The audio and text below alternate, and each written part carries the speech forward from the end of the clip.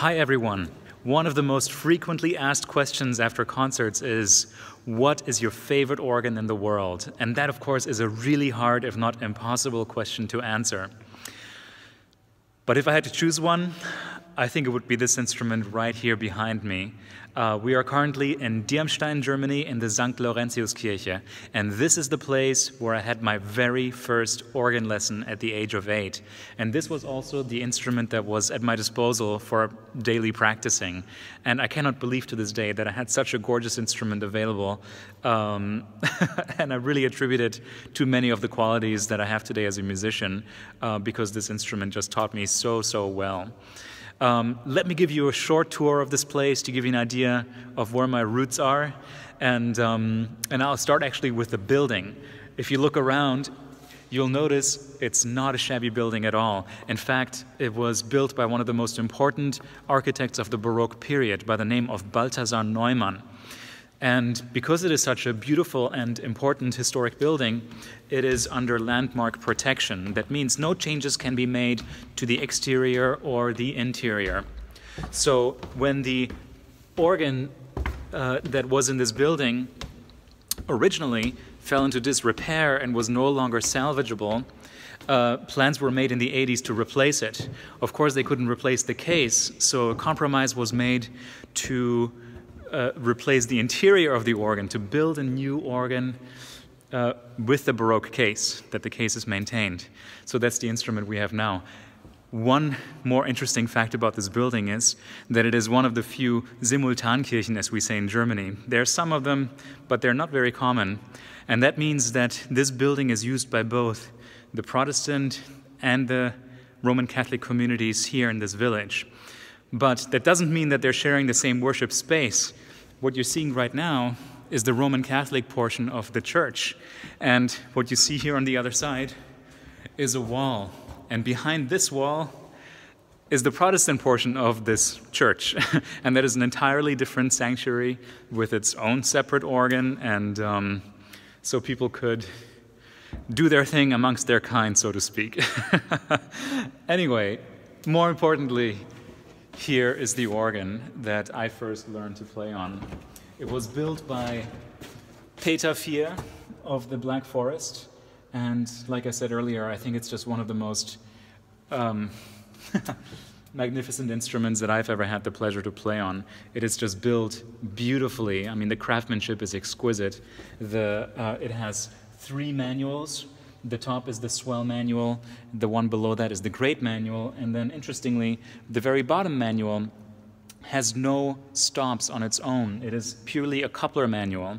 So if you want to couple, you just simply go down to the bottom keyboard. And the action is just exquisite. I mean, it's very precise, very quick, and very light, but not so light that it makes you feel insecure. I mean, you can really dig into those keys, and I think that's especially important if you're learning to play the organ. The stop action is fantastic. I mean, you can pull out these stops with a single finger, and they give you no trouble at all, and it's been that way since I've known this organ. The stop list is primarily neo-Baroque, although it doesn't have any of the fearful features that we associate with neo-Baroque instruments. So it doesn't screech. It just has a beautiful shimmering crown at the very top, and the mixtures are just really well balanced into the rest of the organ. There are some more romantic elements. If you look over here, we've got a clarinet, and then we've got up here a solitional. If you pull it halfway, it's actually a celeste, and if you pull it all the way, it's just the straight solitional. And then we've got 2 kind of very wide, gorgeous romantic flutes, which give this instrument a little bit more versatility. There's so many memories that rush into my mind whenever I come up here, and I'm just looking at this mirror above the console, and there used to be this key that was hidden behind the mirror to turn on the organ, and I always had such a great time climbing onto the organ bench and then reaching behind the mirror, because of course at home we couldn't climb on furniture, but to get the organ key it was allowed, so I always enjoyed that. And then over here we have the Liederanzeiger, which is the device where you punch in the hymn number of the upcoming hymn, And during services, I would oftentimes just type in random numbers and display them. Nobody ever commented on that, so I don't know. I think I was probably the only person who took pleasure in that. But those are just some of the memories. I just love this place. I love the way it looks. I love the way this building smells. I mean, it is so meaningful to me. And frankly, I love the way it feels. It's extremely cold here right now. It must be just above freezing. And it's in the wintertime. And when I was a kid, there is heat in the building, but they would, of course, not heat for, an 8-year-old kid to come in and practice for a couple of hours each day. So there were all these strategies that we had to apply to make practicing more more comfortable. We had the gloves with the cut-off fingers, and then I would come here on Sunday mornings right after church ended and took advantage of the heated building.